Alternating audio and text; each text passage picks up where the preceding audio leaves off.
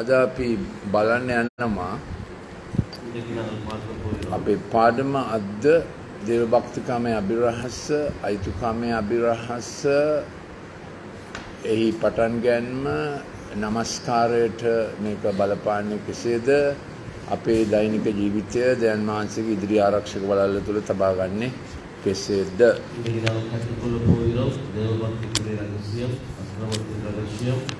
கூட ஆராதனை வழிநடத்தும் எங்களுடைய நாளாந்து ஜீவியம் இப்படிப்பட்ட காரியங்களை இந்த நாளில் நாம் பார்க்க போகிறோம். දැන් ඒගොල්ලෝ නීති හදාගෙන යනවා ස්මාර්ට් සිටිස් 40ක් අත්හදා බලන්න ඒවලට කියන්නේ ස්මාර්ට් සිටිස් ඒවල ඔක්කොම එළියට බහින්නේ නැතුව වයිෆයි මේ ඔන්ලයින් ඔක්කොම ලබා ගන්න පුළුවන්. එතකොට අවුරුද්දකට 100 සැරයක් ඒකෙන් එළියට යන්න පුළුවන් නොමිලේ රජයෙන් සපයන ගමනාගමන තුලින් මේකේ අදහස මිනිස්සු වාහන පාවිච්චි කරොත් කාබන් ප්‍රින්ට් එක වැඩි වෙලා මේ ලෝක පරිසර දූෂණය හැබැයි තමන්ගේ නගරයෙන් පිටට ගියොත් හිරිය දානවා පේනද ලෝකේ යන විදිහ. ඉතින් මේගොල්ලෝ try කරලා බලනවා. ඒ කියන්නේ එතකොට ඉස්කෝලේ යන්න ඕනෙත් නැහැ. ගෙදර ඉඳන් ළමයි online පාඩම් කරાવી. පුළුවන් තරම් වැඩවලට වැඩස්ථානෙට යන්න ඕනෙත් නැහැ. එතකොට online කරන්න පුළුවන් වැඩි වෙන විදිහට අවම ප්‍රමාණයක් තමයි වැඩට යන්නේ. දැන් පේනවනේ අර කාලේ කරපු පරිශ්‍රණය. වසංගතයක පරිශ්‍රණ කරානේ shut down කියලා. இப்பொழுது ஒரு முயற்சி நடந்து கொண்டிருக்கிறது. அவர்கள் அந்த இன்டர்நெட் கூடாக அவர்கள் ஒரே இடத்திலே தங்க வைத்து அங்கே வெளியில் எங்கேயும் போகாமல் அரசாங்கத்தால் கொடுத்த இலவச அந்த இணைப்பை பயன்படுத்தி அவர்கள் அந்த இடத்துல இருந்து செயல்பட வேலைக்கு போகிறதில்ல வெளியில் போகிறதில்லை. அப்படி வெளியில் போனால் அது சூழல் மாசடைகிறது. எனவே வெளியில் போய் நடமாடினால் அதை அவங்க கைது செய்கிற அளவுக்கு சட்டங்கள் அமுல்படுத்த திட்டங்கள் நடந்து கொண்டிருக்கிறது. රෝම 13 නේද අපි හිතුවට වඩා කාලය ඉක්ුත් වී තිබෙන බැවින් ඉතින් මේවා අපේ ජීවිත කාලේ මෙච්චර දේවචනේ කියලා තියෙන දේවල් ටක් ටක් ටක් ගාලා වෙයි කියලා අපිත් හිතුවේ නෑනේ. අපි කොච්චර දෙවෙනීම ගැන උගන්වනවද ඒ අපි හිතුවේ නෑ මෙච්චර ඉක්මනට මේවා එක පිට එක එයි කියලා නේද.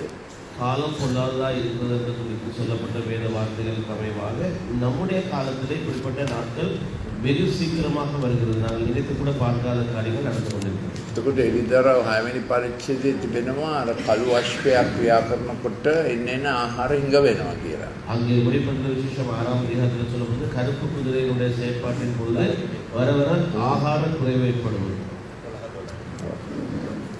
ඉතින් ඒගොල්ලෝගේ තව අදහසක් තියෙනවා මේ ආහාර වවනකොටත් කාබන් ඩයොක්සයිඩ් වැඩි වෙනවා සත්ව වවනකොටත් කාබන් ඩයොක්සයිඩ් වැඩි වෙනවා කියලා මේ බොරු බිහිතියක් පතුරනවා මිනිස්සු පාලනය කරන පිණිස හැම රටකටම කාබන් ගැන නීති ගේන්න ගෝලීය නීති ඊළඟට සෞඛ්‍ය ගැන නීති ගේන්න තව එන්නතක් ගහන්න යනාදි වශයෙන් இப்பொழுது அங்கே மிருகங்களை வளர்க்கிறதுனாலும் விவசாயம் செய்கிறதுனாலும் கார்பன் டை ஆக்சைடு உற்பத்தி அதிகரிக்கிறதுனால அதை கட்டுப்பாட்டுகளை கொண்டு வரவும் அதனால மக்களுக்கு இன்னொரு தடுப்பூசியை தங்களுடைய ஆரோக்கியத்துக்காக சுகாதாரத்து பாதுகாப்புக்காக இன்னொரு தடுப்பூசியை போட்டு மக்களை அடிமைப்படுத்த வசப்படுத்துவதற்கான திட்டங்களை நடந்து கொண்டிருக்கிறது. යම් මෝඩකමකට එන්නත ගහගත්තා නම් සති මාසයකට සැරයක් දවස් 5ක් විතර කොත්තමල්ලි කළුදුරුයි තම්බල බොන්න දවසකට 3 සැරයක් කුරුඳු තේ බොන්න දවසකට දෙපාරක් විතර ඒ කියන්නේ මාසයකට දවස් 5ක් විතර ඊළඟට අඹරලා පාන් වල ගාලා හරි ඒ විදිහට ගන්න ඒ ටික ඇති. நீங்கள் உங்களுடைய அறிவினத்தினாலே தடுப்பூசியை போட்டிருந்தால் நீங்கள் மாசத்துக்கு 5 தடவை அங்கே நீங்கள் அந்த கருவப்பட்டை கலந்த தேடி මම මේවා කියනකොට Facebook එකට දැනෙන්නේ නැති වෙන්න මේවා කියන්න ඕන. අර වචන පාවිච්චි කරොත් මෙයා මාව සතියක් තහනම් කරනවා. මට ඒක වෙලා තියෙනවා. ඉතින් මනුෂ්‍යයන්ගේ දුෂ්ටකම නේද? දැන් වහන්සේ අත්හැරපු ලෝකික මනුෂ්‍යයන්ගේ දුෂ්ටකම. மனிதனுடைய துஷ்டத்தனம், அதாவது தேவனை விட்டு தாங்களாக புறப்பட்ட தீர்மானம். රෝම 13:11 තවද කාලය දැන එනම් දැන් ඔබ නින්දෙන් පිබිද සිටින්ට හරි වෙලාවයයි දැන එසේ කරන්න මක්නිසාද අප අදහගත් කාලයේදී තිබුණාට වඩා දැන් ගැලවීම අපට ළඟ තිබේ. ரோமர் 13ஆம் அதிகாரம் 11வது வசனம் இவ்விதமாக சொல்கிறது, நித்திரை விட்டு எழுந்திருக்கத்தக்க வேலையாயிற்று, நாம் காலத்தை அறிந்தவர்களாய் இப்படி நடக்க வேண்டும். நாம் விசுவாசிகளான போது இரட்சிப்பு சொன்னதை பார்க்கிறோம், இப்பொழுது அது நமக்கு அதிக சமயமாக இருக்கிறது. ඒ ගැලවීම කියන්නේ ක්‍රිස්තුස් වහන්සේ දෙවෙනි වරක් ඇවිල්ලා අපිව මේ ලෝකපාලන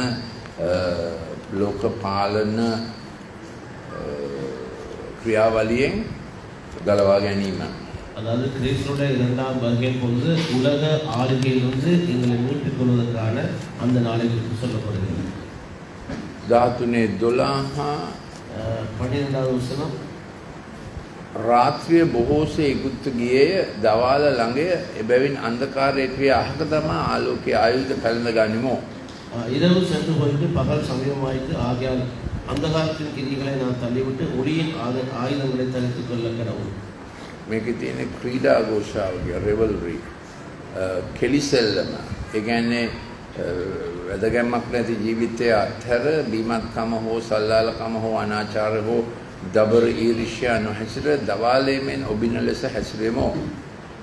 அது தேவத்துவத்துக்கு விரோதமான பாவங்கள், இச்சைகள், அது மாம்சங்கள் என்று விலகி அங்கே பகலின் வேலையை நாங்கள் தட்டிக்கொள்வோம் சொல்லப்படுகிறது. අපි දැන් බලමු දේව භක්තිකමේ අභිරහස්යෙන් පටන් ගමු. මොකද ඒකට අභිරහසක් කියන්නේ අපිට සුද්ධහත්වයන් වහන්සේ ඒක බටහ දුන්නේ නැත්නම් අපි ඒක ජීවත් වෙන්නේ නැහැ. தேவ பக்திக்குரிய ரகசியம் என்பதை பரிசுத்தாவியானவர் நமக்கு அதை சொல்லிக் கொடுக்காவிட்டால் நாம் அதன்படி வாழ எங்களால் முடியாது. පිලිප්පි 2 பிலிப்பியர் 2ஆம் அதிகாரத்திலே ක්‍රිස්තුස් යේසුස් 2:5 ක්‍රිස්තුස් යේසුස් වහන්සේ තුල තිබුණු සිතම නුඹලා තුල තිබේවා. பிலிப்பியர் 2ஆம் அதிகாரம் 5வது வசனம், கிறிஸ்து இயேசுவின் சிந்தையே உங்களிடம் இருக்க கடவுள். මට ආශ්‍රය මතක නැතුව මතක් කරන්න. උන්වහන්සේ දෙවියන් වහන්සේගේ රූපාකාරය දරනසේක් දෙවියන් වහන්සේට සමානව සිටීම තමන් විසින් අල්ලාගෙනම සිටිය යුතු වස්තුවකයි නොසිතා එය ඉවත් කර දාසගේ ස්වරූපේ ගෙන அவர் தேவனுடைய ரூபமாய் இருந்து தேவனுடையதுக்கு சமமாய் இருப்பதை கொள்ளையாடின பொருளால் இல்லாமல் தம்மை தாமே வெறுமையாக்கி அடிமையின் ரூபம் எடுத்து மனுஷ சாயலானார். දැන් මේක දෙවියන් යේසුස් වහන්සේගේ දේවත්වය ඔප්පු කරන පදයක්. இது இயேசு கிறிஸ்துவுடைய தேவத்துவத்தை உறுதிப்படுத்துதான ஒரு வார்த்தை. උන්වහන්සේ දෙවියන් වහන්සේවම හිටියා. அவர் தேவனாகவே இருந்தார். හැබැයි ඒක අත්හැරලා තමයි පොළොවට ආවේ. அவர் அதை விட்டுவிட்டு தான் பூமிக்கு வந்தார். යේහෝවා සාක්ෂිකාරයෝ කියන අය ඒගොල්ලෝ යේසුස් වහන්සේ දෙවියන් වහන්සේ කියලා පිළිගන්නේ නැහැ. யெகோவா சாட்சிக்காரர்கள் இயேசுவை அங்கே தேவன் என்று ஏற்றுக்கொள்வதில்லை. ඔගොල්ලන්ගේ පරණ කිවිසුම ඔගොල්ලෝ දැකලා ඇති. ඒකේ තිබෙනවා ස්වාමින් වහන්සේ කියලා තද කළු අකුරෙන් සහ ස්වාමින් වහන්සේ කියලා නිකං අකුරෙන්. உங்களுடைய வேதாகத்திலே கர்த்தர் என்ற இடத்துல மிகவும் கருப்பு கடினமான அடித்தளத்தில் இருக்குது. இன்னொரு இடத்துல கர்த்தர் அங்கே තද කළු අකුරෙන් ස්වාමින් වහන්සේ කියලා කියන තැන මේ හෙබ්‍රේය භාෂාවෙන් තියෙන්නේ යහෝවා கருப்பு தனித்தளத்தில் கர்த்தர் என்ற இடத்துல எபிரேய மொழியிலே யெகோவா. ඒක එන්නේ ක්‍රියාපදයකින්. ඒ ක්‍රියාපදයේ අදහස සිටියව සිටින්නව මතු සිටින්නව. அதாவது அந்த வந்து செயல்பாட்டு பதம், அதாவது இருக்கிறவராகவே இருக்கிறவரும் வரப்போறவரும் என்ற வார்த்தைக்கு தான் சொல்லப்படுது.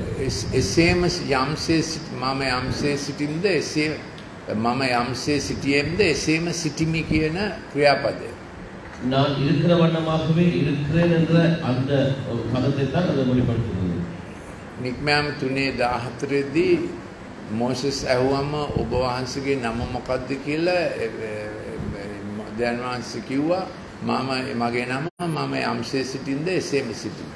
அங்கே யாத்ரா 3:14 அங்கே மோசத்தில் கேட்கப்படுகிற பொழுது உங்களுடைய பெயர் என்னன்னு கேட்கிற பொழுது நான் இருக்கிறவராகவே இருக்கிறேன் என்று அங்கே தன்னை அறிமுகப்படுத்துகிறார். මේ ක්‍රියාපදය හෙබ්‍රේය ක්‍රියාපදය පසුබිම් කොට තමයි උන්වහන්සේ නමක් හැටියට දුන්නේ. அது எபிரேய மொழியுடைய அந்த செயற்பாட்டு பதத்தை தான் அந்த பெயராக அவர் அங்கே தன்னை அறிமுகப்படுத்துகிறார். ඒක අමුතු නමක් නෙමෙයි උන්වහන්සේගේ සදාකාලික පැවැත්ම පිළිබඳ සත්‍යයක්. அது ஒரு வித்தியாசமான வார்த்தை அல்ல. அவர் நித்தியமாய் இருக்கிற வார்த்தையினுடைய நித்தியமாய் இருக்கிற தன்னுடைய நிலையானதை அவர் வெளிப்படுத்துகிறார். දැන් අපි කෙසේ හෝ අපේ සභාවල මේක මේ අවශ්‍ය ධර්ම අවශ්‍ය දේව ධර්මයේ උගන්වන්න ඕන නැත්නම් අපේ ළමයි දේව ධර්ම පසුබිමක් නැතිවයි හැදෙන්නේ. எனவே தேவையான சத்தியத்தை அந்த உபதேசத்தை பிள்ளைகளுக்கு கற்றுக் கொடுக்கணும். இல்லாவிட்டால் அவர்கள் அந்த சத்தியத்தை அறியாமலே அவர்கள் போய்விடுவார்கள் பிள்ளைகள்.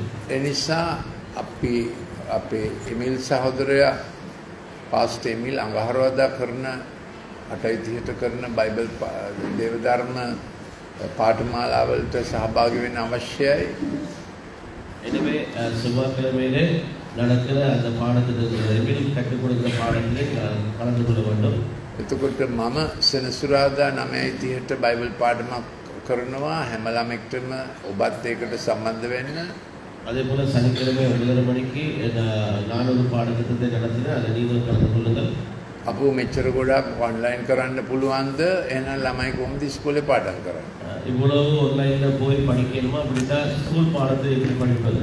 ඩේටා ගණන් තමයි. නමුත් ස්වාමින් වහන්සේ නිසා අපේ පරම්පරාව ඔක්කොම එක්ව දේව ධර්මය දැනගත යුතුයි. නැත්නම් එන්න අපි දේව වචනය ගැන විශ්වාස කරන ප්‍රමාණය නිකන් ස්පන්නරේ සවුත් වෙනවා. அங்கே டேட்டா விலை அதிகம் தான். ஆனாலும் நம்முடைய பிள்ளைகள் அங்கே தேவத்துக்கு அதிகமாக கற்றுக்கொள்ளக்கூடாது. அப்படி கற்றுக்கொள்ளக்கூடாது தேவனுடைய அந்த காரியங்களை விட்டு அவர்கள் இலகுவாய் விலகி விடுவார்கள்.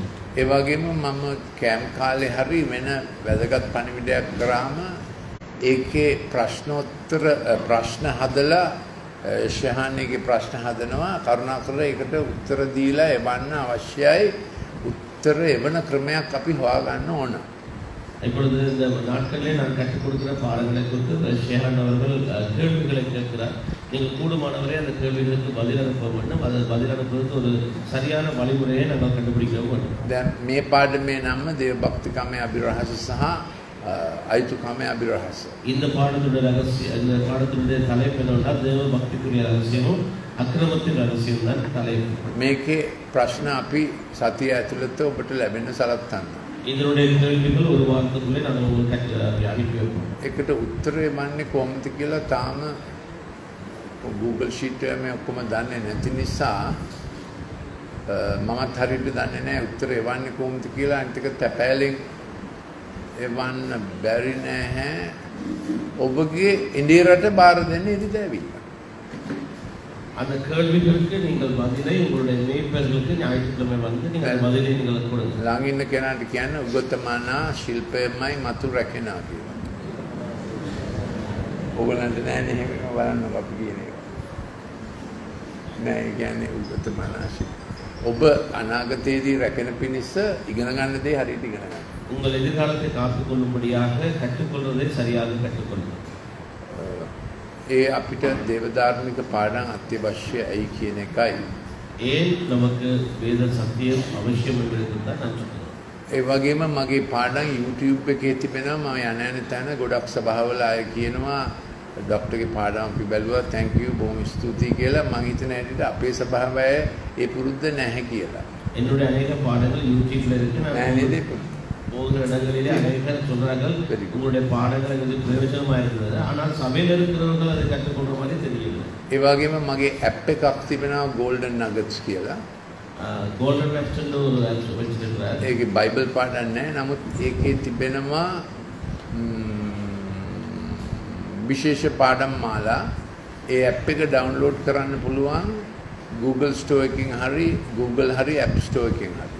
அந்த ஆப்பை நீங்கள் டவுன்லோட் பண்ணிக்கொள்ளலாம். அங்கே கூகுள் இதில் போய் நீங்கள் அதை பதிவிறக்கம் செய்து கொள்ளலாம். Google තියෙන Android වලට App Store තියෙන්නේ iPhone වල. හරිද මම කියනවා?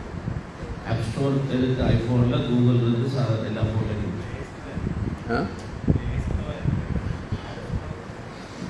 App Store තියෙන iPhone වලට, Google තියෙන Android වලට. ඉතින් ඒක ඩවුන්ලෝඩ් කරගත්තොත් හොඳයි. මොකද ඒකේ නිතර අප්ලෝඩ් වෙනවා මම කරන පාඩම්. அதை நீங்கள் பதிவிறக்கம் செய்து கொள்ளுங்கள். நான் செய்த பாடங்கள் அதை நீங்கள் பெற்றுக்கொள்ளலாம். පිලිප්පි දෙවැනි පරිච්ඡේදයට අපි අපෝ යනවා. நாங்கள் மறுபடியும் பிலிப்பியர் 2வது அதிகாரத்துக்குள்ள திரும்பி செல்வோம். දයන් වහන්සේගේ රූපාකාරයේ දර්ණසේක් දයන් වහන්සේට සමානම සිටියා. ඒක අත්හැරලා තමයි ඒ ස්වාංශය ආවේ. தேவனுக்கு சமமாய் இருந்ததை கொண்டாடின பொருளாக எண்ணாமல் அவர் அதை விட்டு விட்டு வந்தார் என்று வேதம் சொல்கிறது. එතකොට ඔක්කොම ළමයි දැනගන්න ඕන ක්‍රිස්තුස් වහන්සේගේ දේවත්වයේ සනාථ කරන පද ටික ඔක්කොම දේව වචනේ තියෙන ඒවා අනිවාර්යයෙන්ම දැනගත යුතුයි. எனவே இயேசு கிறிஸ்துடைய அந்த தேவத்துவத்தை வெளிப்படுத்துகிற சகல வார்த்தைகளை பிள்ளைகள் தெரிந்திருக்க வேண்டும். ධර්ම ભેද වලින් බැලකෙන පිණිස විතරක් නෙමෙයි අපේ ස්වාමීන් වහන්සේ ගැන අත්‍යවශ්‍ය දේව වචනය දැන ගැනීම අපි උන්වහන්සේට ගෞරවයෙන් සැලකීමක්. எனவே தேவத்துவத்தை குறித்த சகல வார்த்தைகளை நாம் கற்றுக்கொள்வது தேவனுக்கு கொடுக்கிற பிரதான கனமாயிருக்கிறது. මගේ පසන් පූජාව පොතේ ඔක්කොම පද තිබෙනවා.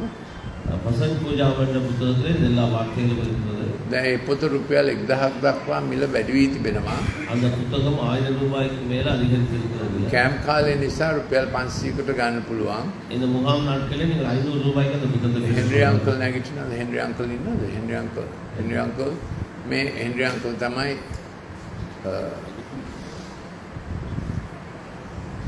දැනුම වඩන නිලමේ පොත් බාරක් කෙනා. ඒක පොඩ්ඩ ප්ලීස් කියව ගන්න.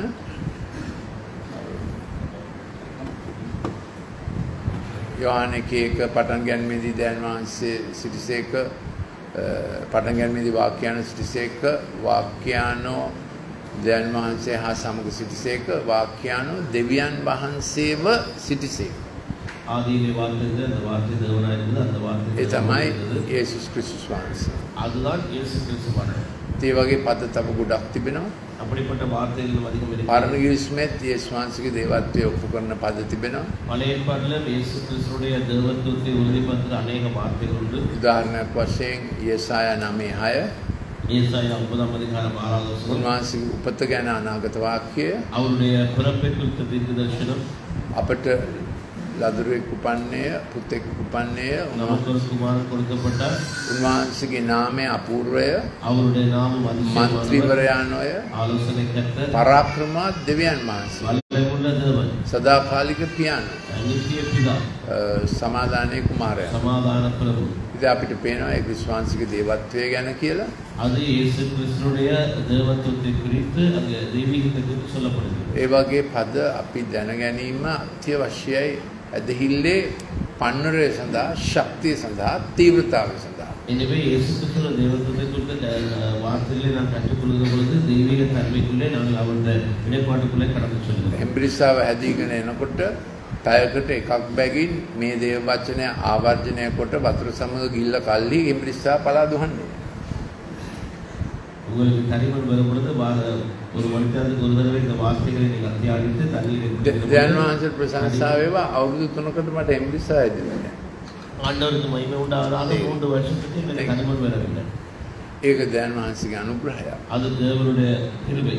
හැබැයි ගීතාල 107:20 කියනවා දැන් වහන්සේ උන්වහන්සේගේ වචනේ ඒවා අපසු කරනවා. ஆண்டவருடைய வார்த்தை சொல்லுது அவர் தம்முடைய வசனத்தை அனுப்பி எங்களை குணமாக்குறார். පිලිප්පි 2:7 පිළිපෙළ 2வது அதிகாரம் 11வது වසන. මේ සමානත්වය දැන් වහන්සේ සමග සමානත්වය යේසුස් වහන්සේ ඉබ්බත් කර දාසයෙකුගේ ස්වරූපයගෙන මනුෂ්‍යයන්ගේ සමානත්වයට පැමිණිසේක. அவர் தேவனுக்கு ரூபமாய் இருந்ததை கொள்ளையாடின பொருளாக எண்ணாமல் அவர் தம்மை தாமே வெறுமையாக்கி அடிமை ரூபம் எடுத்தார். මනුෂ්‍යකාරයන් සිටිය කලත් මරණය එසේ කුරුසියේ මරණය දක්වා කීකරු වූසේක.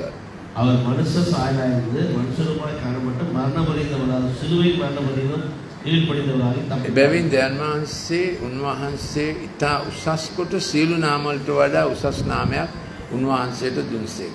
ஆதலால் தேவன் எல்லாவற்றுக்கும் மேலாக அவரை உயர்த்தி இயேசுவின் நாமத்தில் வாழும் சகல நாமமும் வழங்கப்படி அவருக்கு மேலான நாமத்தை கொடுத்தார். එතකොට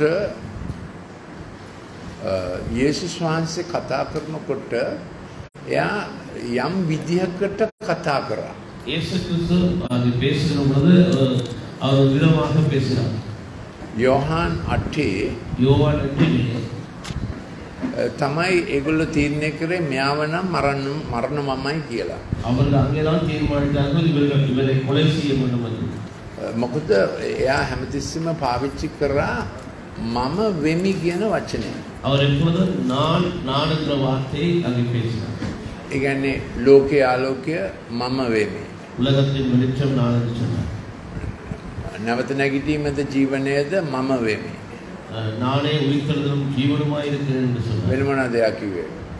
සත්‍යයේද මාර්ගයේද ජීවනයේද මම වෙමි. நானே வழியும் சத்தியமும் ஜீவனுமாய் இருக்கிறேன் என்று சொன்னார். දැන් ඒක හෙබ්‍රේව භාෂාවෙන් කියනකොට ඇහෙන්නේ යහවේ. මොකද ඒක අර ක්‍රියාපදය. அந்த நான் என்ற சொல் எபிரேய மொழியிலே யாவே என்று சொல்றார். அந்த செயல்பாட்டு பதம் தான் அங்கே சொல்லப்படுகிறது. ඉතින් යොහාන් 8ට එනකොට யோவான் 8க்கு வரும்பொழுது ඒගොල්ලෝ මේ කචල් එක පටන් ගත්තා. அவர்கள் இந்த பிரச்சனைகளை ஆரம்பித்தார்கள். ඒගොල්ලන්ට තේරුණා මෙයා මේ කියන්නේ අරකනේ කියලා. இவர்கள் நினைத்தார்கள் அவர் பேசுவது அதைத்தான் பேசுகிறார் என்று.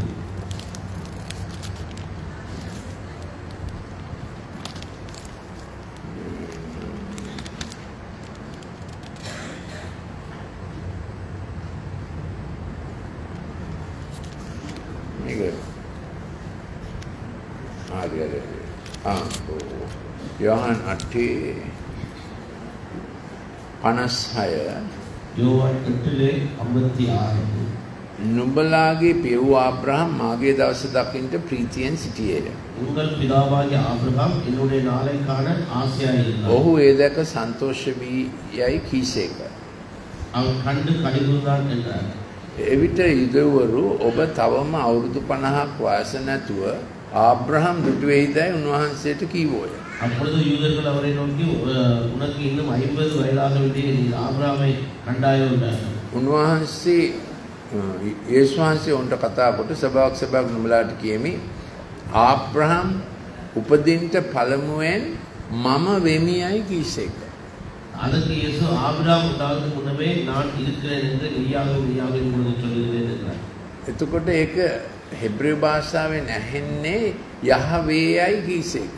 அது எபிரேய மொழியிலே யாவே என்று சொல்லப்படுகிறது. හරියටම යහවේ නෙමෙයි, නමුත් ඒකට සම්බන්ධ ක්‍රියාපදයක්. அது சரியான யாவே அல்ல, அதுக்கு சமமான ஒரு செயல்பாட்டு பதம். එබැවින් ඔහු උන්වහන්සේට ගසන පිණිස ගල් අතට ගත්තෝ. அப்பொழுது அவர் மேல் තේරුණා. ඉතින් උන්වහන්සේව මරණ දණ්ඩනය නියම කරේ යුදෙව් සැනෙට්රින් එක මේක නිසා. அவரை மரண தண்டனை கொடுப்படுத்த வேண்டும் என்ற யூத சட்டம் அங்கே அமல்படுத்தது இந்த காரணத்திற்கு. අපි දේවභක්තිකමේ අභිරහස් ගැන තව ඩෙෆිනිෂන් එකක් බලමු. 1 තිමෝති 3:16. 1 திமோத்தி 3ஆம் அதிகாரத்திலே 16வது வசனத்தை நாங்கள் பார்ப்போம். தேவபக்திக்குரிய ரகசியம் என்ன?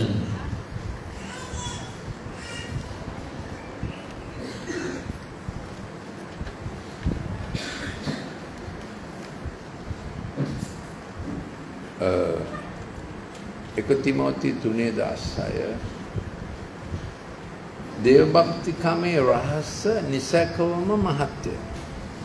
தேவபக்திக்குரிய ரகசியமானது யாவும் ஒப்புக்கொள்ள முடியாத மகா மேன்மை உள்ளது. උන්වහන්සේ මාංශයේ ප්‍රකාශ වූසේක, தேவன் மாம்சத்திலே வெளிப்பட்டார். ආත්මේ ධර්මිෂ්ඨව ඔප්පූසේක, ஆவியிலே நீதி உள்ளவராக அங்கே உள்ளவர் என்று விளங்கப்பட்டார். දූතයන්ට පෙනුසේක, தேவதூதர்களால் காணப்பட்டார். අන්‍ය ජාතින් අතරේ ප්‍රකාශ කරනු ලැබුසේක, புறஜாதிகளிடத்தில் பிரசங்கிக்கப்பட்டார். ලෝකයේහි අදහනු ලැබුසේක, உலகத்திலே விசுவாசிக்கப்பட்டார். තේජසට ඔසවා ගන්නු ලැබුසේක. மகிமையிலே ஏறெடுத்துக் கொள்ளப்பட்டார். ඒක පොඩි ක්‍රීඩ එකක් වගේ, ඇදහිලි ක්‍රමයක් වගේ ක්‍රිස්තු සභාවට ඒක ඒ විදිහට දීලා තිබුණා. ඒක ඒගොල්ලෝ ඒ විදිහට කියෙව්වා. இது ஒரு விசுவாச பிரமாணம் போல அவர்கள் அதை சரியான ஒழுங்குமுறையிலே இதை வாசித்தார்கள்.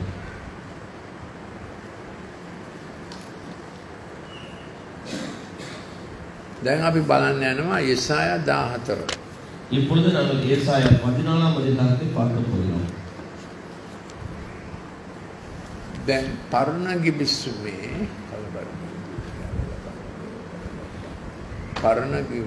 பழைய ஏற்பாட்டிலே දෙවියන් වහන්සේ වෙනුවෙන් ආපු දූත තෙමෙක් හිටියා. தேவனுக்காக வந்த ஒரு தேவதூதன் இருந்தார். එතකොට දෙවියන් වහන්සේ කිව්වා මාගේ දූත තෙමේ ඔබ සමග එනවා ඇත කියලා. அப்பொழுது அவர் சொன்னார் என்னுடைய தூதத்துவம் உங்களோடு கூட வரும் என்று. ඒ දූත තෙමේ මෝසස්ලාට කතා කරා. அந்த தூதத்துவம் தான் மோசேயோடு பேசியது. ඒකට කිව්වා උන්වහන්සේගේ අභිමුඛයේ දූත තෙමේ කියලා. அவர் அவருடைய சமூகத்தில் தூதத்துவம். එතකොට සමහර සිද්ධි වලින් පේනනවා දෙවියන් වහන්සේගේ දේවත්වයෙන්ම එයා කතා කරා. ஒரு சில இடங்களில் நம்ம பார்க்கிறோம் தேவன் தெய்வீக தன்மையோடு கூட பேசுகிறதை ඒ තමයි pre incarnate Christ. මාංශවත් වීමට ප්‍රථම ක්‍රිස්තුස් වහන්සේගේ වාක්‍යයන්ගේ ප්‍රකාශ වීම පරණ බිසම හරහාම තිබෙනවා. அவர் மாம்சமாவதற்கு முன்பதாக வார்த்தையானவர் பழைய ஏற்பாட்டிலே தம்மை தாமே அங்கே தெய்வீக தன்மையோடு கூட வெளிப்படுத்துகிறார். ඒක ටිකක් අද දැසන විස්තර කරන්න අමාරුයි. ඒක අපි තව දවසක කරමු. இந்த காலවල කටුකොළ කஷ்டம் இன்னொரு நாளில் நாங்கள் அதை பார்ப்போம். පරණ ගිවිසුමේදීත් වාක්‍යයන්ෝ පියාණන් වෙනුවෙන් පියාණන් සමග කතා කරා. பழைய ஏற்பாட்டிலே வார்த்தையானவர் பிதாவோடு கூட பிதாவிடத்திலே பேசினார். හැබැයි යේසුස් වහන්සේ දේවදූතෙක් නෙමෙයි. ஆனால் இயேசு கிறிஸ்து தேவதூதன் அல்ல. දේවදූතයෝ මවනු ලද්දා වූ. தேவதூதர்கள் சிருஷ்டிக்கப்பட்டவர்கள். වාක්‍යයන්ෝ මවනු නොලද්දා වූ. வார்த்தையானவர் சிருஷ்டிக்கப்படாதவர். පටන් ගැනීමේ සිට පියාණන් වහන්සේ සමග සිටින්නා වූ. உலக தோற்றத்துக்கு முன்பதாக பிதாவோடு கூட இருந்தவர். ඉතින් මේ ගැන ගොඩාක් ධර්ම ભેද ඇති වෙලා තිබෙනවා සභා ඉතිහාසයේ. එයත් මවනු ලැබූ කෙනෙක් කියලා. ඉතින් එක එක ගොඩාක් ධර්ම ભેද තිබෙනවා ඒ જાතියේ. ඒව ඔක්කොම අපි සම්පූර්ණයෙන් දැනගන්නේ නැති වුණත් මේ ප්‍රශ්න මතුවුණාම ඒකට ව්‍යාජ උත්තරත් ලැබිලා තිබෙනවා. எனவே இப்படிப்பட்ட உபதேச குளறுபடிகள் சத்தியத்துக்குள்ளே இருக்கிறது. தேவதூதனை போல இயேசு கிறிஸ்து சிருஷ்டிக்கப்பட்டார் என்று இப்படியான கேள்விகளுக்கு தவறான பதில்களும் கற்றுக் கொடுக்கப்பட்டிருக்கு. ඒ පරණ ධර්ම ભેද කාලෙන් කාලෙට අලුත් වෙලා එනවා. මොකද යකා නිසා. ஏனென்றால் அந்த பழைய அந்த தவறான உபதேசங்கள் அங்கே மறுபடியும் கற்றுக் கொடுக்கப்படுகிறது. ஏனென்று சொன்னால் சத்துருவானவன் சத்துருவாய் இருக்கிறபடிதான். යෙසායා 14 වෙනි පරිච්ඡේදය. ஏசாயா 14 அதிகாரம்.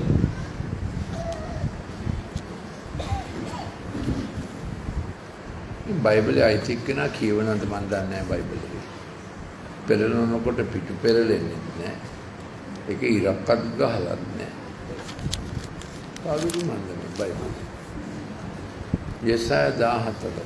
ஏசாயா 14 அதிகாரம்.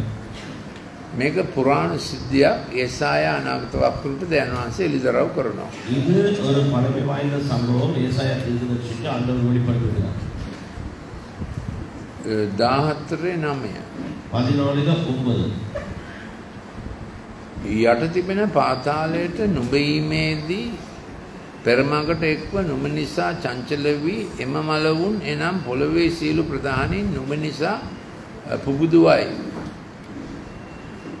கீழே இருக்கிற பாதாளம் உன் நிமித்தம் அதிர்ந்து உன் வருகைக்கு எதிர்கொண்டு பூமியிலே அதிர்தியிலாயிருந்த செத்த ராட்சதர் யாவரையும் உன் நிமித்தம் எழுப்பி මතු පැමිණෙන විනිශ්චයක් යෙසායට පේන්න පටන් ගන්නවා ධර්ම වාක්‍යයේ ආත්මය නිසා. ஏசாயா தீர்க்கதரிசன ஆவியோடு கூட வரப்போகிற நியாய தீர்ப்பை குறித்து பேசுகிறார். ඒ කියන්නේ ධර්මවක්තෘවරු ඒ කාලේ ජීවත් වෙනකොට පොළවේ රජවරු කරපු දේවල් ගැන විග්‍රහයක් දෙවියන් වහන්සේගෙන් ඉල්ලනකොට දෙවියන් වහන්සේ ඒගොල්ලන්ට පෙන්නනවා මතු පැමිණෙන දේවල්ද මේ ඒ දේවල් වුණේ ඉතිහාසයේ මොන දේවල් වලින්ද කියලා. එම නිසා සමහරලාට එන්න තිබෙන දේවල් පෙන්නනවා, සමහරලාට වෙච්ච දේවල් පෙන්නනවා. அந்த பழைய ஏற்பாட்டு காலத்திலே ராஜாக்களுக்காக தீர்க்கதரிசிகள் தேவனிடத்தில் வேண்டிக் கொண்ட பொழுது ராஜாக்களுக்கு விவரிக்கும்படியாக தேவன் வரப்போற காரியங்களை குறித்து சொல்லுவார். அந்த வரப்போற காரியங்கள் ஏற்பட காரணம் என்ன என்பதை குறித்து கடந்த கால சம்பவத்தை குறித்து தீர்க்கதரிசிகள் கூட ராஜாவிடத்திலே அங்கே வெளிப்படுத்தும். ඉතින් මේ රජගොල්ල විනිශ්චය කරන දවසේදී ඒගොල්ලෝ එක්ක ලොකු හාදයක්ගේ විනිශ්චය තමයි මේ පෙන්වන්නේ. කවුද මේ ලොකු හාදයා? அதாவது அந்த ராஜாக்கள் நியாயம் தீர்க்கிற பொழுது அந்த நியாய தீர்ப்பிலே ஒரு பெரிய மேன்மை பற்றி பேசப்படுது. யார் அந்த பெரிய மனுஷன்? යසාය 14 6 ඒ ජාතින්ගේ සියලු රජුන්ද ඔවුන්ගේ සිංහාසන වලින් නැගිටුවේය. ඔවුන් සියල්ලෝ නුඹට කතා කොට නුඹත් අපමෙන් බෙලහීන වූයේහිද? නුඹ අප හා සමාන වූයේදයි කියන්නේය. அங்கே 6வது வசனத்துல பார்க்கிறோம், உக்கிரம் கொண்டு ஓயாத அடியாய் ஜனங்களை அடித்து கோபமாய் ஜனங்களை அரசாண்டவர்கள் தடுப்பு இல்லாமல் துன்பப்படுத்தப்படுகிறார்கள். මේ ධර්ම වාක්‍ය තීර්වල ඒ කාලේ හිටපු රජුරෝ ගැන. හැබැයි යසාය දකිනවා තීර් රජුරෝ තුල ක්‍රියා කරපු ලොකු හාදයක් කවුද කියලා. தீர ராஜாவுடைய காலத்திலே நடந்த சம்பவம் தான் இது சொல்லப்படுகிறது. ஆனால் அவரை நடத்தின இன்னும் மகாமேன்மையான ஒருவர் இருக்கிறார், அவரை பற்றி தான் பேசப்படுது. රශ්මිට මේක තේරුණා? අමාරුයි නේ. ඒ තාත්තගෙන් අහගන්න. එයාට හොඳ මොලයක් තියෙනවා. නුඹ අප හා සමාන වූයේදයි කියන්නේය. නුඹේ ඓශ්චර්යයද නුඹේ වීණාබල ශබ්දයද පාතාලයට බැස ආවේ. ඉතින් මෙයා ගොඩාක් මියුසික් දන්න කෙනෙක්. அதாவது அவர் தங்களை அவர்களுக்கு ஒப்பாக ஏற்படுத்தினார். இவருக்கு இசை அதுக்கும் அதிகமாக தெரிந்திருக்கிறது. ගොඩාක් මියුසික් හැසිරෙව කෙනෙක්. அநேக இசைகளை அவர் அங்கே ஒன்று சேர்த்தவர். මොකද ඉස්සර ස්වර්ගයේ වර්ෂිප් ලීඩර් මෙයා. ஏனென்றால் ஆரம்பத்திலே அங்கே பரலோகத்திலே ஆராதனைகளை வழிநடத்துறது இவர்தான். එයාට උපකරණ අවශ්‍ය නැහැ. එයා හෙල්ලෙනකොට මියුසික්. එයාගේ ඇඟ එහාට මෙහාට යනකොට මියුසික්. அவர் அங்கே இசைக்கருவிகளுக்கு அவசியம் இல்லை. அவர் அங்கிருந்து திரும்புற பொழுதே இசைகள் வெளியே. ඉතින් අපි නමස්කාරයෙන් ඉහළට යනකොට ඊයේත් දැනෙන්නේ නැති දේවදූතයෝ ආවම මියුසික් වෙනස් වෙනවා. எனவே ஆராதனையிலே நாங்கள் மேல் நோக்கி போகிற பொழுது அங்கே இசைகளுடைய மாற்றத்தை நான் காணலாம். நேற்றும் அப்படி நடந்தது. 1998 දෙසැම්බර් මාසයේ පළවෙනි ඉඳලා 8 9 වෙනකම් විතර මායි මහින්දයයි යතිසයයි විශන්තිකෝ අපි මේ කැම්ප් එකේ නිරාහාර යාඥා කාලයක් කරගෙන ගියා. එතකොට 8 වෙනිදාට කොහෙද උදේ අපි මේ කැම්ප් එකට වතුර බටර් නලයක් ඉල්ල ගන්න අපි ජයරාජ් ෆිනෑන්ස් පුලේ මහත්තයා හම්බ වෙලා ඒ පත්තට ඇතුල් වෙනකොටම මට ඇහුණා ලොකු මේ මියුසික් එකක් යනවා. ලා ලා ලා ලා ලා ලා ලා ලා කියලා මේ තාලේ හොඳටම ඇහෙනවා. මට හිතෙනවා නිකන් මේ පෙරහැරක් යනවා කැම්ප් සයිට් එකේ කියලා. ඊළඟට මම දැක්ක ට්‍රක් එකක් යනවා මේ පාර දිගේ සුභාරංචිගේ කියලා. ඉතින් අපිට ට්‍රක් එකක් තිබුණේ නැහැ. එදා තමයි මේ මියුසික් එක හැදුනේ. තම්මැට්ටම්බෙර ශබ්දේ හිතුරජින්දුන් පැමිණෙන්නේ කියලා අපි එකට වචන දාලා කොහොම හරි ඒක අපි තාලේ කිව්වා. මම හිතන්නේ තාලේ තියාගන්න පුළුවන් කෙනෙකුට. ඒ කාලේ ස්මාර්ට්ෆෝන් නැහැනේ. ඉතින් එච්චර දේවදූතයෝ මියුසික් වලට සම්බන්ධ වෙනවා. දැන් වර්ෂිප් වලට ආස හැම කෙනෙක්ම හැමතිස්සෙම නමස්කාරයෙන් දේවදූත හඬක් ඇහෙනකන් ඉන්න ඕන. මියුසික් සම්බන්ධයෙන්ද ධර්ම වාක්‍ය සම්බන්ධයෙන්ද දන්න ගීත ගායනා කර ඉන්නකොට නොදන්න ගීත එන්න පටන් ගන්නවා. මම ස්වභාවයෙන් මියුසික් මේ ඉගෙනගෙනම නැහැ කොහෙත්ම. නමුත් මියුසික් ඇහෙනම සුද්ධාත්ම රෙල්ම් එකෙන්. ඒකයි අපිට තියෙන දේව භක්තිකමේ අභිරහස. මේක අනිත් මෙයා තමයි එතන ඉස්සර හිටියේ. ඉතින් දැන් මොකද යාට උනේ? 1998 ஆண்டிலே நாங்கள் நடந்த முகாமை நடத்துகிற பொழுது ஆண்டவர் எங்களுக்கு ஒரு வெளிப்பாட்டை தந்தார். இசை ஒரு தாளத்தை கொடுத்தார். தாளத்தை வைத்து தான் அந்த பாடல்களே இருந்தோம். ඇයි මියුසික් එච්චර ප්‍රබල උපකරණයක්? එම නිසා කොච්චර හොඳට ඒක පාවිච්චි කරන්න පුළුවන්ද? අනිත් පැත්ත කොච්චර නපුරට ඒක පාවිච්චි කරන්න පුළුවන්ද? මොකද මේ හාද ඒකට ඇඟිලි ගහනවා හැමතිස්සෙම. எனவே இசை ஒரு மேன்மையானது. நாங்கள் ஆராதிக்கிற பொழுது தேவதூதர் பிரார்த்தனை இசைகள் நமக்கு சத்தம் கேட்கும். ஆனாலும் சத்துருவானவன் அதை இடக்கூடாதபடிக்கு அதுக்குள்ளே தன்னுடைய ஆதிக்கத்தை செலுத்துகிறான். ඒ නිසා වැරදෙන දෙයක් හරි ගැස්සීමට හොඳම ක්‍රමය වැරද්ද විවේචනය කිරීම නෙමෙයි, හරි දේ වැඩියෙන් කිරීම. அதாவது தவறு ஏற்படும் பொழுது தவறை விமர்சிப்பது அல்ல, தவறை சரியானதை செய்ய அது கற்றுக் கொடுப்பதுதான் சரியான நிலை.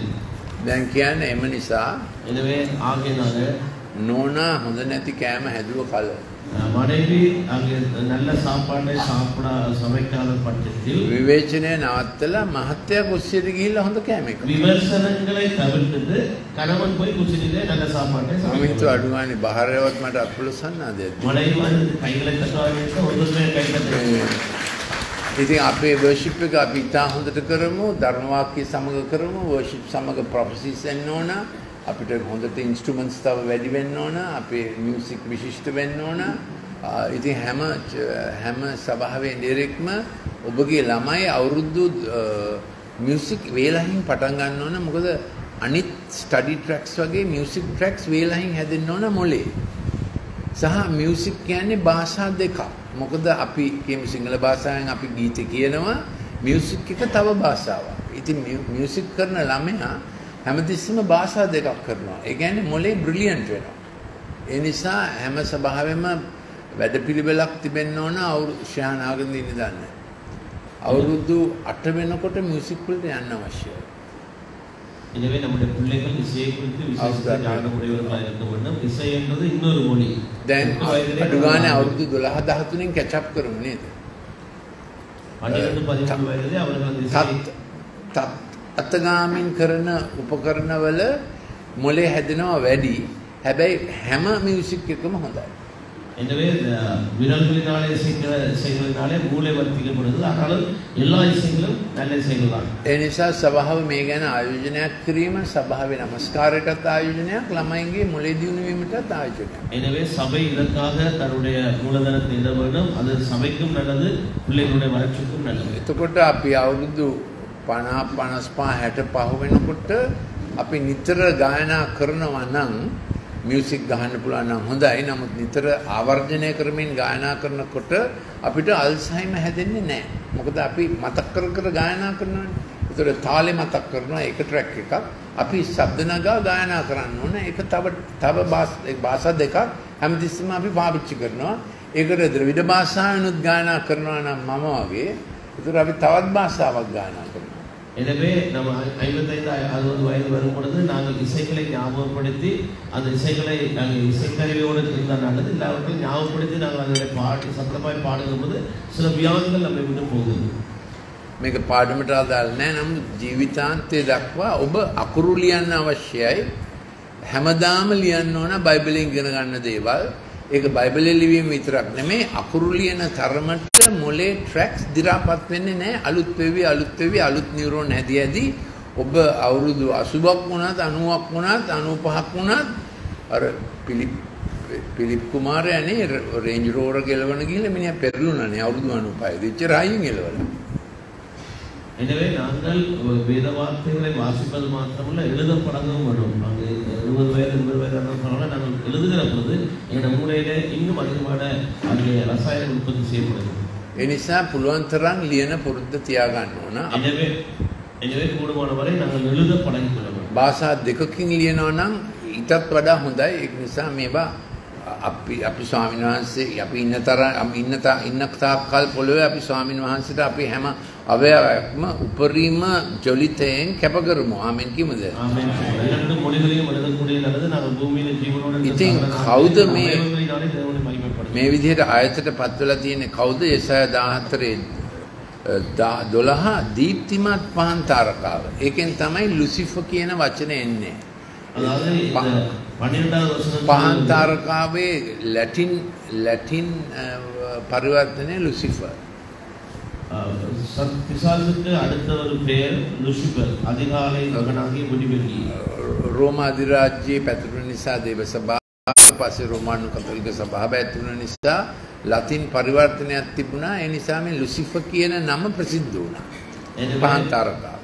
ரோம சாம்ராஜ்யத்தினுடைய அந்த கடைசி காலத்தில் வந்த நிமித்தம் ரோமனுடைய லத்தீன் மொழியிலே லூசிபர் என்ற பெயர் பிரபலமானது. අලුයම් පුත්‍රය, அதிகாலை மகன், නුඹ ස්වර්ගයෙන් වැටුණු හැටි, நீ வானத்திலிருந்து விழுந்தாயே, ජාතීන් හෙලා දැමුවා වූ නුඹ බිමට සිඳ දමනු ලැබූ හැටි, ஜாதிகளை ஈனப்படுத்தினவனே நீ தரையிலே விழவிடப்பட்டாயே. මෙයා ස්වර්ගයෙන් වැටුණු දවසේ ඉඳලා එයා ඉන්න තැනට මිනිස්සු එක්කගෙන යන තමයි එයා ඕ ටයිම් වැඩ කරන්නේ. இவன் அங்கே விழுந்து பரலோகத்திலிருந்து விழுந்த நாள் தொடக்கம் தான் விழுந்த இடத்துக்கு மக்களை சேர்த்துக் கொள்ளும்படி அதிகபட்சமான வேலையிலே அதிகமாக ஈடுபடுகிறார். එයාව අදහන ඔක්කොම ඕවර් ටයිම් වැඩ කරනවා ඒ සඳහා. அவனுக்காக அவனை பின்பற்றவர்களும் அவனோடு கூட அயராது உழைக்கிறார்கள். නමුත් ක්‍රිස්තුස් වහන්සේ නමස්කාර කරන දේව භක්තිකයෝ යන්තම් ඉරිදා පැය දෙකක් දෙනවා ස්වාමීන් වහන්සේට. எனவே தேவனை ஆராதிக்கிற ஜனங்கள் கூட சாதாரணமா 2 மணித்தாலும் ஞாயிற்றுக்கிழமை ஆராதனையில நேரம் கொடுக்கிறாங்க. ඉතින් මේක කොහොමද මෙහෙම කොහොමද දේව රාජ්‍යය දිනන්නේ? இப்படி எப்படி தேவ ராஜ்யத்தை நாங்கள் ஆதாயம் பண்ணுவோம்? දැන් දැකලා තියෙනනේ බොන අය බොනවා වැඩනම බොනවා සඳුදාත් බොනවා බලන ගෙවුනේ සෙල් පාඩම කරන හැටි. තමුන්ගේ වියදමෙන් නේද පුදුම සෙල් පාඩමක් නේ. ඉතින් අපි ධෛර්යමත් වෙනවා ක්‍රිස්තුස් වහන්සේගේ සාක්ෂියයි ක්‍රිස්තුස් වහන්සේගේ කටයුත්තයි දිනපතාම කරන්න. எனவே நாம் தேவனுடைய காரியங்களை நாளாந்தம் செய்ய நாங்கள் மிகவும் உற்சாகமாக இருக்க வேண்டும். නුඹ බිමට සිම්දානු ලැබුව හැටි මොකද ඒක උනේ? ஏன் இப்படி நடந்தது? நீ கீழே வெட்டப்பட்டாய். ඒසාය 14:13 ஏசாயா නුඹ 14:13 සිත තුල සිතාගෙන நான் வானத்துக்கு ஏறுவேன் என்று එයා පහක් කිව්වා. මම කාර්යங்களை சொன்னார். ස්වර්ගයට නැගී நான் வானத்துக்கு ஏறுவேன். මගේ සිංහාසනය දයන් වහන්සේගේ තාරකාවලට උඩින් තබා எனது சிங்காசனத்தை அங்கே நட்சத்திரங்களுக்கு மேலாக උතුරේ ඊතා දුර සීමාවල තිබෙන රැස්වීමේ කන්ද පිට ඉඳගන්නෙමි. வடபுறத்தில் புறங்களில் உள்ள ஆராதனை கூடாரத்தில் වලාකුල් මුදුන් පසුකොට ඉහළ නගින්නෙමි. நான் மேகங்களுக்கு மேலாக உன்னதங்களில் ஏறுவேன். ඊළඟට මිනිහා ගැහුවා අන්තිම ට්‍රික් එක මහෝත්තමයන්න්ට සමාන වන්නෙමි කීයේහිය. அடுத்து கடைசியாக சொன்னார் உன்னதமானவருக்கு ஒப்பாவேன் என்று நீ ஒரு இதயத்திலே சொன்னாய். ඉතින් මේ ටොක් එක තමයි යා ඒදන් උද්‍යානයට ඇවිල්ලා දැම්මේ ඒවට. இதைத்தான் ஏதேன் தோட்டத்தில் வந்து ஏவாளுக்கு நான் சொன்னது. මේකෙන් කෑවොත් ඔබ දෙවියන් වහන්සේ වාගේ වන්නේ. இதிலே சாப்பிட்டால் நீ தேவனை போல் ஆகி விடுவாய். එයාගේ විනිශ්චය වෙලෙම ආවා යෙසායා 14:15 ஏசாயா 14:15 එහෙත් නුඹ පාතාලයේ නම් වලේ ගැඹුරටම බසිනවා ඇත. ஆனால் நீ அகாதமான பாதாளத்திலே தள்ளுண்டு போனாய். නුඹ දකින්නෝ නුඹ දෙස ඕනෑකමින් බලමින් කල්පනා කොට පොළව වෙවුලුවා රාජ්‍යයන් සෙලවුවා වූ ලෝකයේ කාන්තාරයක් මෙන් කළා වූ ඒ නෝරවල් නාස්ති කළා වූ තමාගේ හිරකාරයන් ගෙදරට යන්ට හැරියා වූ මනුෂ්‍යයා මොහොදයි කියන්නෝය. உன்னை காண்கிறவர்கள் உன்னை உற்று பார்த்து உன்னை குறித்து சிந்தித்து இவன் தானா பூமியை தத்தளிக்கவும் ராஜ்யங்களை அதிரம் செய்து உலகத்தை வராந்திரமாக்கி அதன் நகரங்களை அழித்து சிறைப்பட்டவர்களை தங்கள் வீடுகளுக்கு போக விடாமல் இருந்தவன் என்பார்கள். දැන් රජගොල්ලන්ටත් මේවා හිතෙනවා. එතකොට තීර් රජුරවන්ට හිතීගෙන ගිය දේවල් තුලින් දෙවියන් වහන්සේ ඒසායට පෙන්වනවා මේ අයිතුකම අභිරහස පටන් ගත්තේ කොහෙද? මෙයාගේ. எனவே ராஜாக்கள் இதை சிந்திக்கிறார்கள். இந்த தேவபக்திக்குரிய ரகசியம் எங்கே வெளிப்பட்டது? இவர் கூடாக வெளிப்பட்டது என்பதை. දැන් එසකියල් පොතේ 28 වෙනි පරිච්ඡේදයේ මේ සිද්ධිය ගැන එසකියල්ටත් දෙවියන් වහන්සේ පෙන්නනවා. எசேக்கியேல் 28ஆம் அதிகாரத்திலும் இதே சம்பவத்தை குறித்து எசேக்கியேலுக்கு ஆண்டவர் காண்பிக்கிறார். අපි එතකොට මේ විදිහට දේව වචනය කියවනකොට අපිට තේරෙනවා මේ බයිබලේ නම් පුදුම පොතක් දෙවියන් වහන්සේ කොහොම මුළු ආත්මික ඉතිහාස කතන්දරය විටින් විට එක හා consistently එක පදයක් අනිත් පදයක් සමග ගැලපෙන ලෙස දේවානුභාවයෙන් අපිට දුන්නා වූ දේව වචනය. எனவே ஒரு வார்த்தை இன்னொரு வார்த்தையோடு ஒப்பிடப்பட அளவுக்கு மிக அதிசயமாக வேத வார்த்தைகள் இணைக்கப்பட்டிருக்கிறது. எனவே தேவ ஆவியினால் அருளப்பட்ட இந்த வார்த்தைகள் எத்தனை ஆச்சரியமானது என்பதை வேதத்தை நாங்கள் கற்றறிந்துள்ளோம். අවම වශයෙන් පැයක් දේව වචනය කියවන්න අවශ්‍යයි. குறைந்தபட்சம் ஒரு மணித்தியாலாவது நாங்கள் வேதத்தை கற்றுக்கொள்ள. මේ දවස්වල මාත්මගේ භාර්යාවත් කියවන්නේ ගීතාවල 110 අද අපිට කියවන්න තිබෙන ගීතාවලිය 60 කියුවේ නෑ උදේ මෙතනට අප නිසා. එතකොට හිතෝපදේශ 27 එතකොට අපිට කියවන්න තියෙන්නේ යෙරමියා අපි දැන් 33 විතර ඊළඟට යොහාන් 11ට විතර අපි ඇවිල්ලා තියෙන්නේ ඊළඟට එපිස පොතේ 5 වෙනි පරිච්ඡේදයට අපි ඇවිල්ලා තියෙන්නේ ඊළඟට ඉලිදරව් පොත සහ අපි දැන් පළවෙනි ලේකම් පොත කියවන්න පටන් ගත්තා. ඒක 4වෙනි පරිච්ඡේදය විතර ඉන්නේ. இப்பொழுது நாங்கள் சங்கீத புத்தகத்திலே சங்கீத புத்தகம் அங்கே 60வது சங்கீதம் 110வது சங்கீதத்தை பார்க்கிறோம். அதன் பின்பதாக நாங்கள் யோவான் புத்தகத்தில் 5ஆம் அதிகாரத்தை பார்க்கிறோம். அங்கே எபேசிய புத்தகத்திலே 4ஆம் அதிகாரத்தை பார்க்கிறோம். நீதிமொழிகள் புத்தகத்தை இப்படியாக நாங்கள் வேத வார்த்தைகளை கற்றுக்கொண்டு வருகிறோம். අපිට මිනිත්තු 5යි තියෙන්නේ. මිනිත්තු 10ක් අරගෙන අපි එසකීල ඉවර කරන්නත් ඕනේ. එළිදරව් 6 දිහා බලන්න යන්නත් ඕනේ. එසකීල 28 එසේකේල් 28ාம் அதிகாரம் 14 14வது வசனம் නෑ එසකීල 28 11 තවද ස්වාමීන් වහන්සේගේ වචනේ මා විතර පැමිණ කීනේ මනුෂ්‍ය පුත්‍රය තීර්හි රජු ගැන විලාපයක් පවත්වමින් පින්නම් කර්තෘගේ වාසය எனக்கு උண்டாகி මනුෂ්‍ය පුත්‍රනේ நீ තීරු රාජාவை குறித்து පුලම්වි. ඒ තීර් රජු ගැන විනිශ්චය කියන අතර එසකීලුත් දකිනවා මේ යසායා දැක්ක සිද්ධිමාලාව. තීරු රාජාவை குறித்து நியாயம் தீர்க்கும் பொழுது எசேக்கியேல் கண்டது ஏசாயா கண்டது போல எசேக்கியேல் காண்கிறார். එසකීල් 24:12 எசேக்கியேல் 28:12 28:12 සමානයි. 28:12 මනුෂ්‍ය පුත්‍රය තීර්ඝ රජුගේ විලාස ස්වාමීන් වහන්සේ මෙසේ කියනසේක ඔහුට කියනසේක නුඹ සම්පූර්ණකම මුද්‍රා කරන්නාව ප්‍රඥාවෙන් පිරි. එයා මියුසික් විතරක් නෙමෙයි ප්‍රඥාවෙන් පිරි අලංකාරකමෙන් සම්පූර්ණව සිටි. ඒ රූපශ්‍රියෙන් විරාජමානව සිටියා. නුඹ දන්මාංශිකේ උයනවන ඒ දන්නේ සිටියේය. ඒ කියන්නේ ආදම් එන්නේ ඉස්සෙල්ලා. கர்த்தராக ஆண்டவர் வைத்தது என்னவென்றால் තේරුණාන පොඩාට මුද්‍රේ මොදරන ඥානத்தால் நிறைந்தவர் பூர்ண அழகுள்ளவர். සියලු අනර්ග ගල්වන ලෝහිතද පුෂ්පරාගද වජ්‍රද රන්කාන්තිද කටට ගැලවුණනවා නේද? කටට ගැලවුණනවා නේද? රන්කාන්තිද නකමාණික්‍යද සූර්යකාන්තිද නීලමාණික්‍යද රතු කැටද මරකතද රන්ද එයාගේ වස්ත්‍රය මේ. එයා දිහා දැක්කම එහෙමයි පේන්නේ. இதெல்லாம் அவருடைய மாணிக்கங்கள் எல்லாம் அங்கே அவருடைய வஸ்திரங்கள் அப்படித்தான் அவரை பார்க்கும்போது தெரிகிறது. දැන් මාංශයාව මැව්වේ එහෙමයි. தேவன் அவரை சிருஷ்டித்ததை முடித்தார். දැන් එයාගේ මියුසික් இப்பொழுது அவருடைய இசை නුඹේ රබන් වල නුඹේ නලාබල මෙහෙබර නුඹ තුලෙහි විය. නුඹ එයා ඇවිදිනකොට මියුසික්. நீ சிருஷ்டிக்கப்பட்ட நாளிலே உன் மேலவாத்தியங்களும் உன் நாகஸ்வரங்களும் உன்னிடத்தில் ஆயத்தப்பட்டது. ඉතින් අපි දන්නවා යක්ෂ මියුසික් වලට කැප වෙන අය ඒගොල්ලෝ ඇඟිලි පැලෙනකන් গিitar ගහනවා. ඒක ලේ පූජාවක් ලෙස යක්ෂයට උප කරනවා. ඒගොල්ලෝ මියුසික් කරනකොට යක්ෂයා එන්න කියලා ඒගොල්ලෝ ඉල්ලා සිටිනවා. එතකොට මිනිස්සුන්ට යක්ෂයන් පේන්න පටන් ගන්නවා. ඉස්සර නම් බුඩ්ස්ටොක් වගේ විශාල මහ පරිමාණ මියුසික් ෆෙස්ටිවල්ස් තිබුණා. දැනුත් මම හිතන්නේ මේවා යනවා. මෙහෙම එකක් ලංකාවට එන්න තිබුණා. ටික එක කාලයක් අපි ඒක යාඥා කළා. ඒක ආවේ නැහැ. දැන් අර ටික කාලයකට ඉස්සෙල්ලා අර පුත්තු තුන්දෙනා මේ කෙනෙක් එහෙම කට්ටියක් ගෙන්නුවා. පොත් සිටි එකටයි අර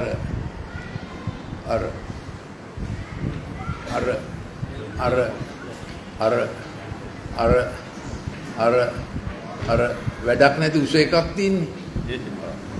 ඒකටත් ගෙන්නවා මෙහෙම එකක්.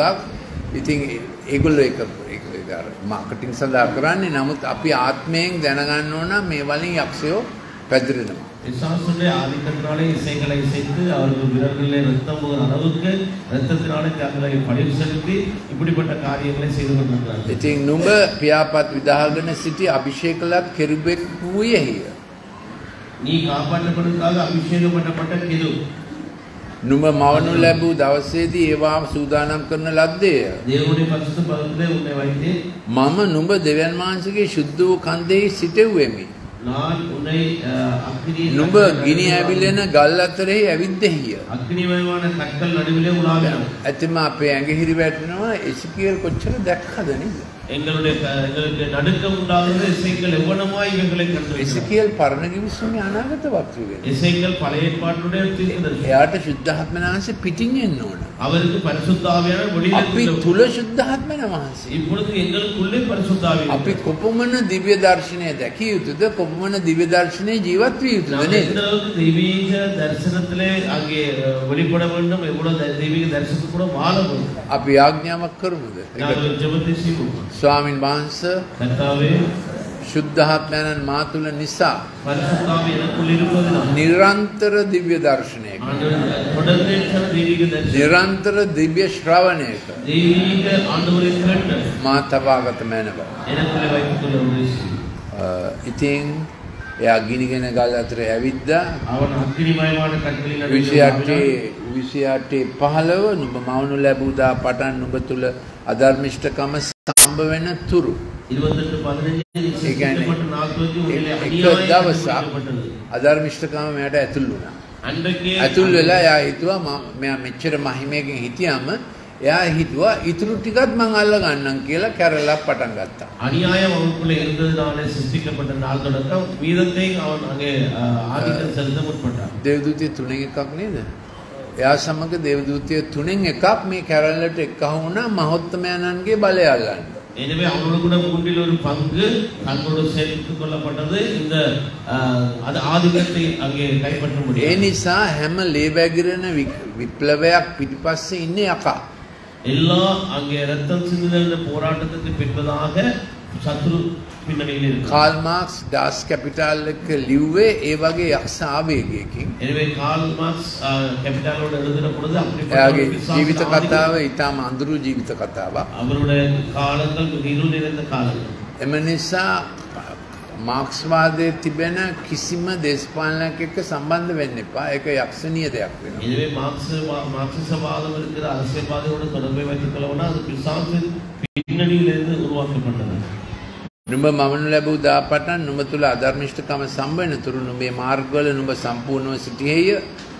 நீ சிருஷ்டிக்கப்பட்ட நாட்களுக்கு முன்னிலே அநியாயம் கண்டுபிடிக்கப்பட்டது மட்டும் ඊළඟට කියනවා குறையாக இருந்தார். එයා බිස්නස් ලෝකෙටත් අතපානවා. வியாபார உலகத்தில் தன்னோட ஆதிக்கத்தை මොකද ඔක්කොම ප්‍රඥාවත් ඒ වගේම දයන් වහන්සේ ලෝක සම්පත් පාලනය කරන්න ඒවා ෆැසිලිටේට් කරන්න දේවදූත බ්‍රිගේඩ්ස් හැදුවා. எனவே உலகத்திலே வியாபார ஆதிக்கத்தை செலுத்தும்படி அதற்காக தனக்கு ஒரு சேனையை உருவாக்கி கொண்டார். දෙවියන් වහන්සේගේ ප්‍රඥාවෙන් දැනුමෙන් ටිකක් අපිට ලැබුණාම தேவனுடைய අපි බුදු වෙනවා. ஞானத்துல கொஞ்சம் பெற்றுக்கொண்டோன்னே ඉතින් එලිදරව් හතරේ තිබෙනවා දේවදූත වර්ග හතරක්. සිංහෙක් වැනි මුණ තිබෙන දේවදූතයෝ. ඒගොල්ලෝ තමයි රාජ්‍ය පාලනය සඳහා එහාට මෙහාට යන දේවදූතයෝ. அங்கே வெளிப்படுத்த விசேஷம் 4ஆம் அதிகாரத்திலே தேவதூதர்கள் 4 விதமாக காணப்படுகிறார்கள். ஒன்று வந்து சிங்கத்தின் முகத்தை உடையவர்கள், அவர்கள் அங்குமிங்கும் நடமாடுகிறார்கள். ඊළඟට රාජාලියෙක් වගේ පෙනුම තියෙන දේවදූතයෝ. ඒක කඩේ போன்ற සොම්බුරිත උடையவர்கள். ඒගොල්ලෝ තමයි ආකාශ ස්ථානවල දයන් වහන්සේගේ දේවල් පාලනය කරන්නේ. அவர்கள் தான் மாற்றக்கூடிய தேவனுடைய காரியங்களை ஆளுகை செய்கிறவர்கள். මං හිතන හැටියට මොන්සූන්ස් කරකවන්නේ, බලාකුල් පාවිච්චි කරන්නේ, විදුලිය හැට මෙහාට යවන්නේ. அவர்கள் தான் அந்த மேகங்களை அங்கே நடத்துறது, மின்னல்களை நடத்துற அந்த ஆளுகை அவர்களுக்கு இருக்கிறது. මේ ලෝකේ වටේම කැරකෙන සුළම් වර්ගයක් තියෙනවා. இந்த உலகம் முழுவதும் சுற்றி திரிகிற ஒரு காற்று இருக்கிறது. නිරක්ෂය වටකොට.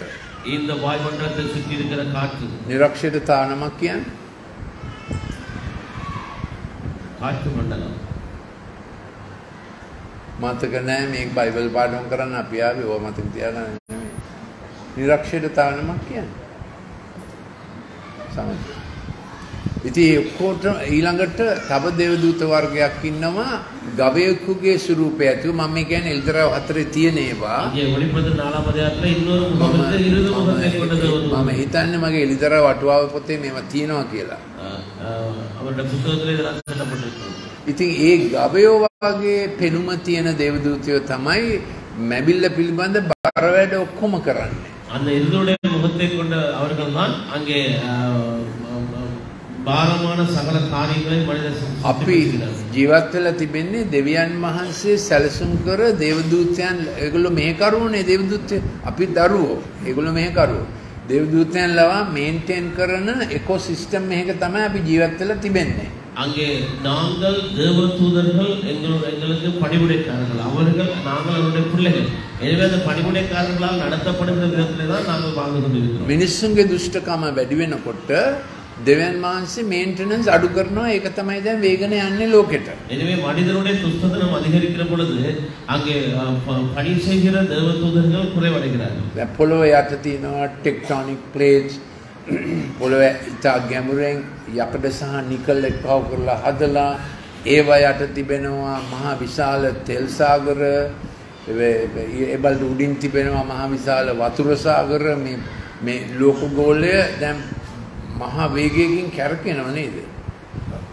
இந்த உலகத்திலே அங்க டெக்டோனிக் கட்டுகள் இருக்கிறது. තම අක්ෂය වටා කරගෙන. எண்ணெய் கலசங்கள் இருக்கிறது. அங்க சமுத்திரம் இருக்கிறது. අවුරුද්දකට සැරයක් රවුමක් ගහලා එනවා අපේ ඉරුවට. எனவே இந்த உலகமானது வருஷத்துக்கு ஒரு தடவை நம்மை சுற்றி வருகிறது. අපේ සෞරග්‍රහ මණ්ඩලය ලොකු ගැලැක්ටික් ට්‍රැවල් එකක යනවා ඒ අතරතුර.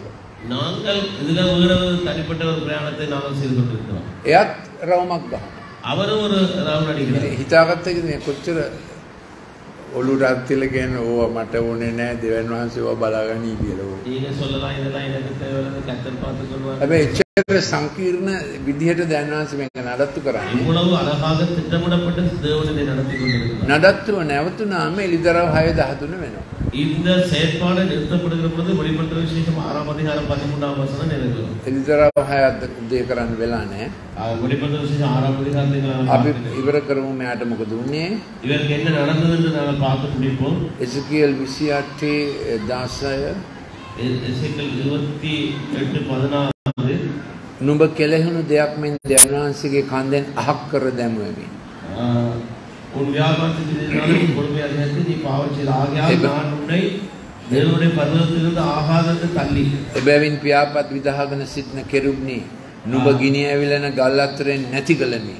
எனவே உன்னை தேவனுடைய பர்வதத்திலிருந்து ஆகாதத்தை தள்ளி காப்பாற்றுகிற කෙරුවාய் இருந்த உன்னை அக்கினிமயமான கற்களின் நடுவே இராதபடிக்கு அழித்து போடுவேன். ඒ නිසා මියුසික් වලටත් රූපස්ත්‍රයටත් වෙළඳාම් වලටත් හැමතිස්සෙම යකා ඒව පාවිච්චි කරනවා මිනිස්සුන්ව අයිතිකමේ අභිරහසින් එයා දැපනේ දාගන්න. එම නිසා හැම සංස්කෘතියකම තිබෙනවා ශ්‍රී ඇන්ටි ඉන්නවා අතින් රත්තරන් වැగిරෙන තව හාදෙක් ඉන්නවා හොරකම් කරන්න ප්‍රඥාව දෙන. ඉතින් මේ කෙලවරක් නැති යක්ෂ දේවල් මිනිස්සු හදාගෙන තිබෙනවා යක්ෂ ක්‍රමයට ශාස්ත්‍රීය වෙන පිණිස. ඒ නිසා අපි ඇත්ත ක්‍රමයට ශාස්ත්‍රීය වෙන විදිය மனுஷன்ට කියලා දෙන්නම අවශ්‍යයි. எனவே பிசாசுடைய ஆதிக்கத்தினாலே அவர்கள் அந்த பிசாசானவன் இசையிலும் அது மாத்திரமல்ல அழகு சௌந்தரியத்திலும் வியாபாரத்திலும் தன்னுடைய ஆதிக்கத்தை செலுத்துறான். பிசாசுடைய அந்த ஆதிக்கத்தை அதற்குள்ள போலியான முறையில் இருக்கிறபடினாலே உண்மையான சத்தியம் எதுவோ அதை நாம் நம்முடைய பிள்ளைகளுக்கு கற்றுக் கொடுக்க வேண்டும். දැන් ක්‍රිස්තියානි සභාවත් කියන්න පටන් අරන් money spirit money come කියලා ගීතයක්. ඉතින් spirit money come කිව්වම මොන යකා දෙන්නේ නේ? ආත්මෙන් කතා කරනකොට සල්ලි වලට spirit money come ආත්මේ සල්ලි එන්න මේ මැමන්ටනේ කියන්නේ. அவர்கள் ஆவியிலே பணத்தை வருவிக்கிற ஒரு ஆராதனை நடத்துகிறார்கள். இதுவும் அங்கே ஒரு சத்ருவை ஆராதிக்கிற ஒரு முறைதான். ළඟදී සම්මන්ත්‍රණයක් තිබුණා කෑෂ් කැම්ප් කියලා. இன்னொரு සල්ලි කඳවුර. කෑෂ් කැම්ප් එන ஒரு මේ ගීතේ ගොඩක් ගායනා කරලා හැබැයි විසඳුම ඇත්ත අනාගත වාක්‍ය ඉගැන්වීම කීම ප්‍රකාශ කිරීම. ஆனால் உண்மையான நிலை என்றால் உண்மையான தீர்க்க தரிசனம் என்ன என்பதை கற்றுக் கொடுக்கிறார். සහ අලුත් කිවිසුම කියන්නේ අපි හැමෝම රාජකීය පූජකවරු. புதிய ஏற்பாட்டில் நாம் எல்லாரும் ராஜரீக ஆசாரிய கூட்டம். එක්කෙනෙක්ට ද ප්‍රොෆට් කිව්වොත් ඒක ධර්ම ભેදයක් වෙනවාමයි. ஒருவரை தனித்துவமாக அவர் ஒருவர்தான் இங்கே தீர்க்கதரிசி என்று சொன்னால் දේව වචනේ ද ප්‍රොෆට් කියලා තියෙන්නේ ක්‍රිස්තුස් වහන්සේට පමණයි. அது தனித்துவமாய் ஒருவரை மாத்திரம் தீர்க்கதரிசி என்றால் அது இயேசு கிறிஸ்துவுக்கு மாத்திரம். ඉතින් එයාට වඳින්නයි බිම වැටෙන්නයි මොකද්ද මේ?